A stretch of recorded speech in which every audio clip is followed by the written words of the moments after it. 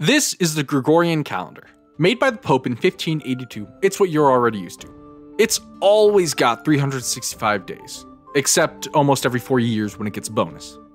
That occasional addition, today if you're watching right away, is used because Gregory's calendar is solar, meaning it tries to make 1 year exactly 1 revolution around the sun. This makes sure that December is always cold, barring, outside influences. Without this leap day, the seasons would slowly slip out of place, but it's tricky to handle. The speed the Earth spins doesn't divide nicely with the speed it revolves around the sun. This leaves us with a little less than 6 hours extra each year. Our calendar adds 1 day, but surely there's got to be other options on how to handle this correction. There are 3 main types of calendars. You already know how solars deal with the problem, so let's start with the lunars. The Hijri is the one you're most likely to run into. It was made by Caliph Umar I. So put yourself in his shoes. The year is 622, and you're making a calendar using the moon. How do you make it stick to the seasons? That's the neat thing. You don't. This quirk of lunar calendars is why Ramadan is starting in a couple of weeks, even though it was in May just a few years ago. The Hijri calendar slides back about 11 days per year when compared to the Gregorian calendar. Since the rule of Ramadan is to fast during the daylight, Muslims in the Northern Hemisphere can look forward to some easier years coming up. Unlike the Gregorian, the months in the Hijri start in correspondence with a particular phase of the moon. But just like the Earth's orbit doesn't divide down into days, neither does the moon's. So even purely lunar calendars still need to insert leap days. They just do it to keep the months on track with the moon, not the seasons. But you know what's better than the occasional leap day we see in both of these? How about a leap month?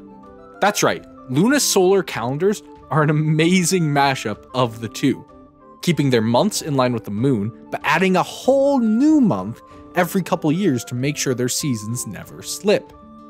There are a lot of these, but since we've already heard from a pope and a caliph, let's stay on theme and pull up the Hebrew calendar.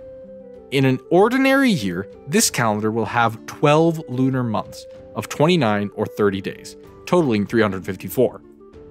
Like the lunar calendar, that's 11 days short, but this one was designed specifically to keep Passover in the spring.